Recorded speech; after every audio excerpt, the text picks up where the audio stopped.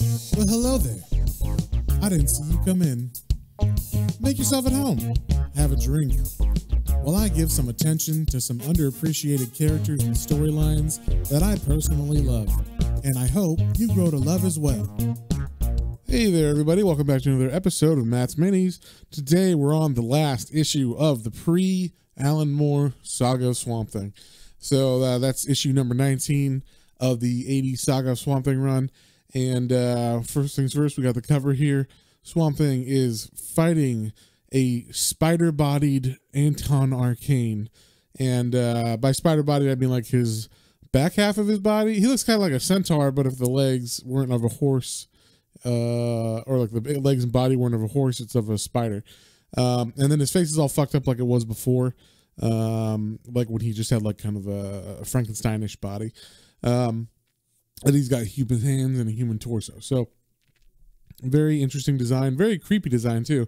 I kind of wish they had like kept this for longer because it just seems creepier. I hate spiders. So, and then we see while Swamp Thing is fighting him on the cover, Abby Arcane, who is Anton's niece, is being taken away by some creepy looking insectoid and unmen.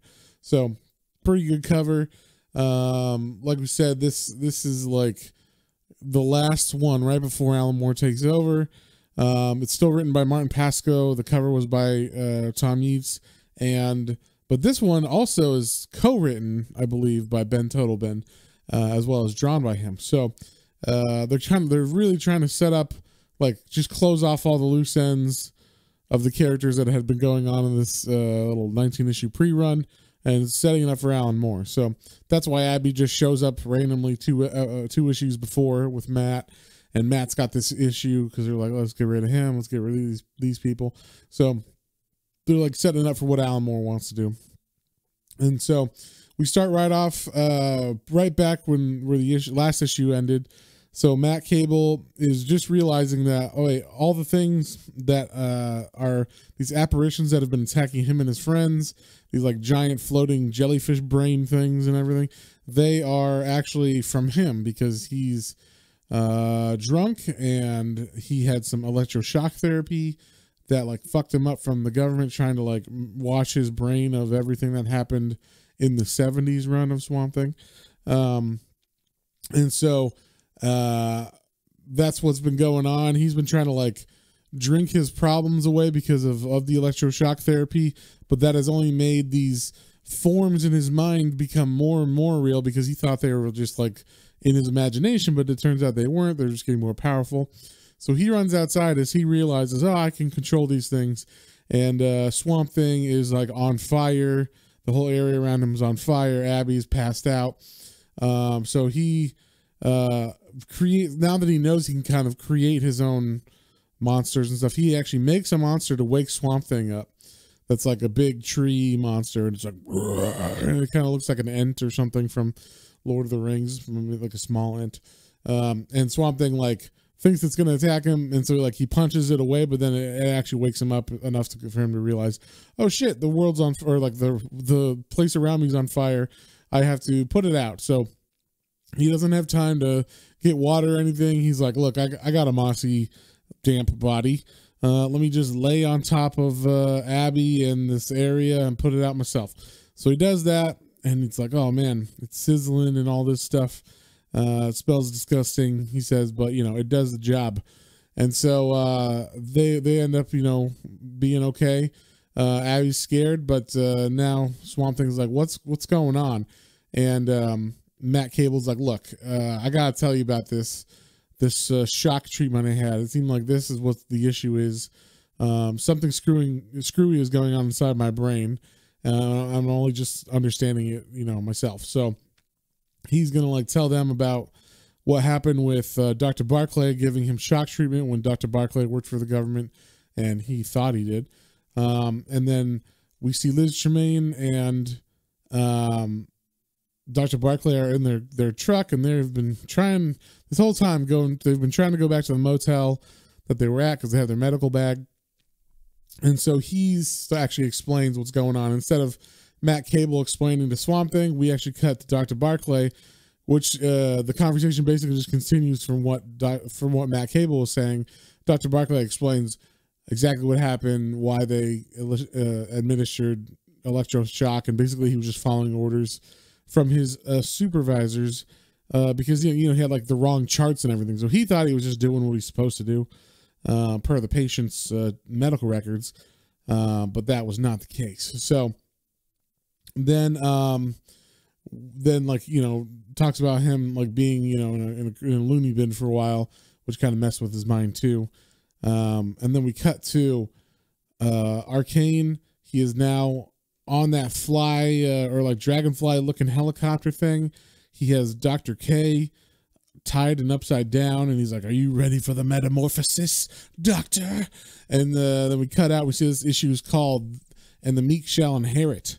Like I said, it's written by or co-written by or co-plotted, I should say, by Martin Pasko and Stephen Bissett, who was also the penciler, and John Totalben's the inker. So that's why this issue really feels like an Alan Moore issue, minus the like good writing and stuff. But but yeah, so we see all these horrific creatures, and Anton Arcane has got all his unmen that, like, I guess there's some unmen that are cocooning Dr. K, and when they're done with him, he will turn into one of them, and he will forever be a slave to Anton Arcane as some creepy fucking bug creature, and he does not want that. And so then we see, and this is like a correction from my misunderstanding of the reading of that issue from last week that was kind of a filler. But there was, he said like, "Well, what happened last time in the cemetery? Like, how did you get out?" And he's like, "I don't know." But basically what happened was, and I just misread this, or it didn't make sense 100%, was the unmen actually got possessed by the slave spirits, and they tore Anton Arcane into 7 pieces, the head being in the middle grave that said Arcane, that's taller, and then the 6 other pieces of his body being around in those other graves. So it wasn't his unmen in those other graves. It was just his body. So he doesn't know exactly what happened, but it seems like his unmen, basically the ones that were with him, like scattered originally when they were with the slaves and they got possessed, and they're like, "Oh, what's going on?" And then there was other ones that like came to find him later. And when they found him, he was all pieced out and everything, and still alive, I guess. I mean, they don't really say, I guess, like not alive, but I guess his spirit was hanging around still or something. And so they were able to give him a new body, which he says, and using the science I had taught them, rebuilt my artificial body. This time even less well than they had before. In time, I forged this exoskeleton to enable me to function. So they gave him an even shittier body than the time before, and he used that shitty body, now that he was actually alive, to build this like half insect body, this like half spider centaur body. So so he's telling Dr. K all this stuff. And then we see his technology is actually pretty badass. He has in his ship, he's got these like wormholes or whatever that kind of make his ship bigger than it appears. So he's got all these like spots that he can walk through. Like instead of doors, it's like a black blob on the page, and then he can like go through it, and it's like a whole other giant room. So I guess it makes it so the inside of the ship is bigger than the outside of the ship, which is ridiculous. And so he is now approaching the cabin with Abby and Matt Cable and Swamp Thing. And Matt Cable's telling him a little bit more of the backstory of what he went through when he got out of the insane asylum. Basically, they did like a brainwashing concoction to make sure they were trying to find out what took, like if the electrotherapy took, and what actually took. Like he remembered everything they didn't want him to remember, but he didn't remember like how to become or why he was like a cocksure agent and stuff. So like he basically lost all his like agent skills. Like he forgot how to do that, but he remembered like, oh yeah, there was a swamp monster and stuff. So it didn't work too well. But it made it so it was like he's unable to have a job or, do very, very basic things. Like he was an idiot now, and he couldn't even like keep, like, it shows him like he was a janitor, a security guard, and just these kind of basic night jobs and stuff that he couldn't keep because he just lost like his ability to like remember things and stuff. So that is why, one of the reasons he says why he turned to like drinking and stuff. And then we see Dr. Barclay and Liz, and it doesn't really say why, but they're like stopped in the dark, and basically they're arguing because Liz is saying like, we can't go further, it's too dark, we can't see anything. And it looks like they're like pulled off the road or something, like either they went off the road somehow or they just pulled over because they're lost or something. And then she's like, we can't go on, it's too dark, we have to wait till daybreak. And he's like, no, what if Abby's needs, like, what if her condition requires treatment, and like I have to do something and it's my fault, and you know, like I might as well have just killed him. And he's talking about Matt Cable and feeling bad about it and stuff. And then we cut back to the cabin, and Dr. Arcane, who's flying over, is like, fire, and the Matt Cable and Abby and Swamp Thing, do you hear a noise? And then they look up and they see this giant like dragonfly helicopter, and it's coming down, and Swamp Thing runs to like fight it or whatever, and it shoots Matt Cable in the head and like basically knocks him out. And then another bug like flies down to snag Abby, and it's like a giant like fly or whatever, grabs her. And then he looks up and he sees like this cocoon hanging off the side of the ship, and I don't know how he knows, but he's like, Dr. Crittman, what's going on? Like, and he knows he's inside of that thing. So I'm not exactly sure how he knows, but he does. So Swamp Thing gets he starts fighting all these Mothmen and fly people and stuff that are attacking him, all these insects, and one of them's like a giant wasp, but it's stabbing him, and it stabs some poison into him, and it knocks him out. So they actually are able to take him because he can't move. He becomes like paralyzed. And so then we cut back to Dr. Barclay and Liz, and they're, yes, still sitting there. And he's like, no, I have to do it. Like, what kind of doctor am I? And she's like, don't talk to me about self-respect, Dennis. This is about your ego, yours. You have to prove to yourself that you're such a great healer. All you doctors are alike. You've got a God complex. Well, if you care about human life so much, doctor, care about mine. He's like, of course, Liz, you know how I feel. And we know from before that like Dr. Barclay had this huge crush on her. They almost got together, and then she was like, you know what, I'm not feeling it, never mind.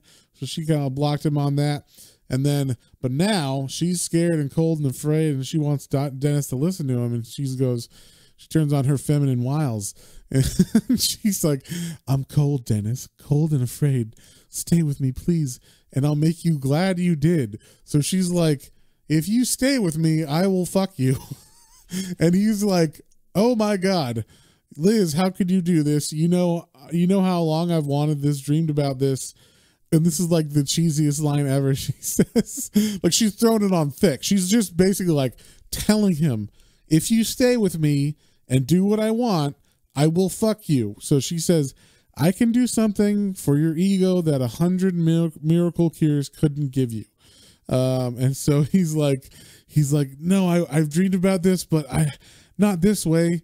I don't want to, not having to give up so much for it, but I will, because I can't, he says, I can't fight it. You win. He can't do anything. He's got you know, he needs some loving. Apparently he's a horny man, and she has been out of his grasp, and now she's giving herself to him, and he cannot withstand. So it was a great scene, I thought. She just like, you know what? Why don't I just fuck you if you stay here? He's like, oh, okay, yeah, totally, no problem. Our friends, they're dying, whatever. So we cut back to Swamp Thing, who's now on the ship, and he's like in a spider web hanging. And, you know, of course, Anton's like explaining his whole plan. Once again, the plan is to switch bodies with Swamp Thing. That's all he's ever wanted. He just wanted Swamp Thing's big, strong, grassy body. And so, but he's also pissed about his daughter or his niece being, you know, on like fighting against him. So he's going to like just turn her into bug unmen person as well, just to be a dick, I guess. So as Swamp Thing's watching, the cocoon unmen start like putting silk or whatever around her to make a cocoon, and then we see Dr. Kripman or Dr. K, who's like eating out of his now. He's like fully metamorphosized, I guess, and so he's gone through his metamorphosis. He is a butterfly or ugly bee or something. He he comes out and he is ugly as fuck. So then, you know, Dr. K's or Dr. Anton Arcane is like now, like he has his machine all hooked up. He's ready to transfer the body, and he's like you're and look at your friends, they're all gonna die, and ha ha ha, I won. And he pushes that button, and Dr. K, who's now like a horrible mix mash bug, you know, bee / fly person or whatever, he comes out and he is like, no. And I love this. It says he says, not quite yet, not while a man's mind is still his own. They're talking about Dr. K. He like flops out of his cocoon because he like chewed through the silk, and it says it inches across the deck, this half-human thing, a small struggling spark of fear and faith that there is a God to judge it, and a fear of what sentence that judge may pronounce. So he's still worried about, you know, everything he did in the Holocaust, but he has to save his friend. And he said, one last good work, and perhaps there should be clemency. So if he gives his life for his friend, maybe God will spare him. And atonement. With his last breath, the grotesque hybrid creature propels itself forward into what would have been the exact focus of the mind exchange. And so I guess there was like a beam that was going to go between Anton Arcane and Swamp Thing, and this hybrid ugly fly bee Dr. K just like flies right into the middle of that beam as Dr. Arcane's consciousness was about to go into Swamp Thing's. Swamp Thing had not yet started yet, I guess. So and it fries everything. It says the energies unleashed instantly reduce the bug thing to a microscopic handful of ash, so Dr. K is dead. Energies which hurl Arcane backward into a bank of mysterious machinery. There is the crack and sizzle of circuits shorting. Trapped in the body of an insect, Dr. K dies as a man. So, and then we see it says Arcane, however, is something far less at the moment of his expiration. So he dies, and he is not a man or anything.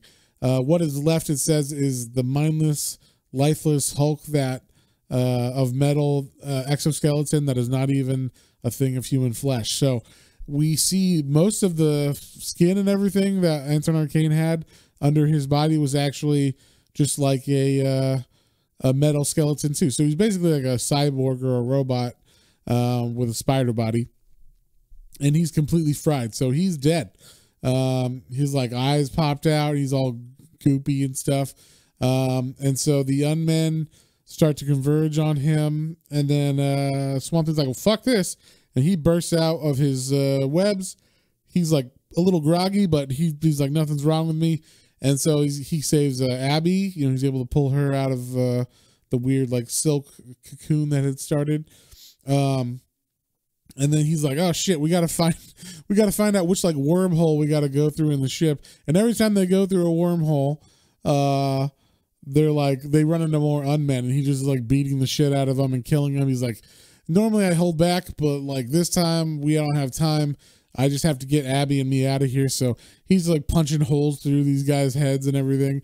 But he can't find his way out. And then he picks one up and he throws it, and it just shatters one of the, I guess, the eye of the bug helicopter that's kind of on autopilot, I guess. And so he picks that one of the unmen up. He throws it at him at the window, or he doesn't realize it's a window. He just throws it at the wall, and it shatters. So now they can see where they're at. And he's like, "Look, we have to jump. That's our only recourse." And then it says, this is one of the creepy lines.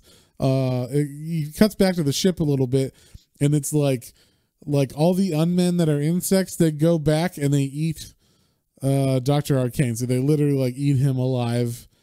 because they're all like, I don't know, insects now more than humans or something. So they're like, they have no further use for him other than disposing of their leader. And so they eat him. Swamp Thing and Abby jump and they land into a body of water.